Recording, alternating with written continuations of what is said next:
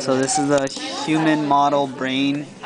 First we have the dura mater, which is this portion up here. Turn this to the side.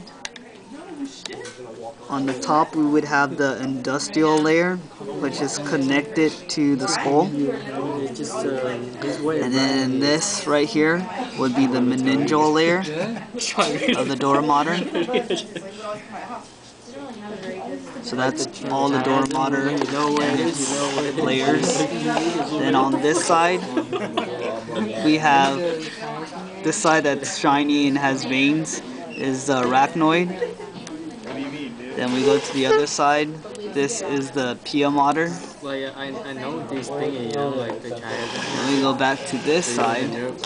We have the dura mater and the arachnoid, and in between the dura mater and the arachnoid is the subdural space.